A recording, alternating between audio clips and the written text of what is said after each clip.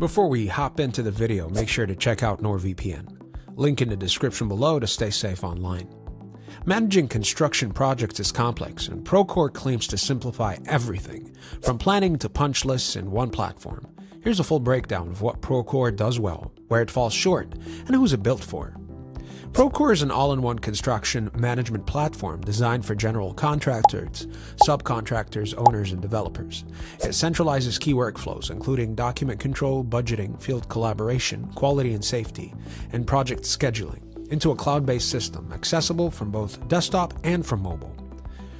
Now, the key features include project management. Procore streamlines RFIs, submittals, meeting minutes. Everything is tracked in one place, so teams stay aligned and delays are reduced.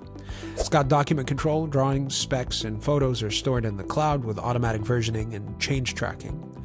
Field productivity. The mobile app gives you field teams access to punch lists, daily logs, and timesheets in real time. It's got financials, budget tracking, change orders, and invoicing are all built in, giving project managers clear visibility into costs. It's got quality and safety tools for inspections, checklists, and incident tracking, help enforce site compliance and reduce risk.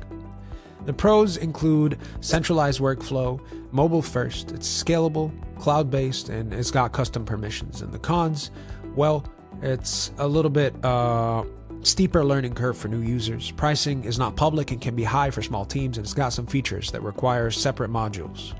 I'd say all in all, Procore is powerful, especially for teams handling complex builds or multiple stakeholders. It's not the cheapest option, but if your priority is control, visibility, and streamlined collab, it's one of the best in the industry. Thank you for watching.